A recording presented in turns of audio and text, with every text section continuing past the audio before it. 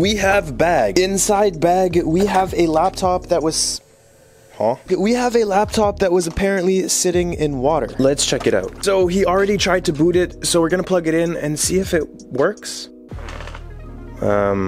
Okay. Because it was in water though, we want to open it up and see what kind of damage is inside. Unscrew, open it up, get how tiny that battery is. And I'm seeing absolutely no signs of corrosion in here. What I am seeing though is what looks to be a dead bug. There's actually quite a few of them in here. Interesting. Go ahead and clean everything up, including all the connections, especially the RAM. That's looking a whole lot better. And we're done. RIP bugs.